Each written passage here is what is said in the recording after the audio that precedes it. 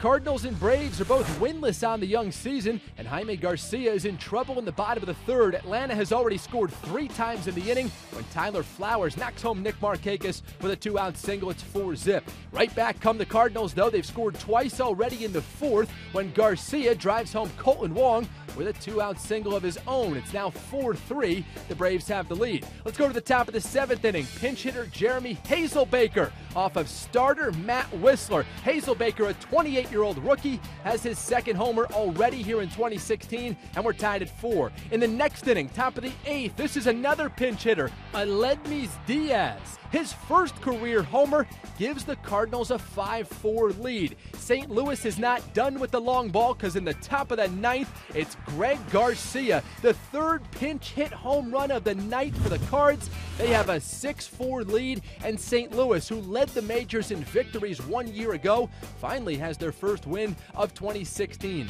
On Saturday, the series continues with Julio Teheran on the hill against Carlos Martinez.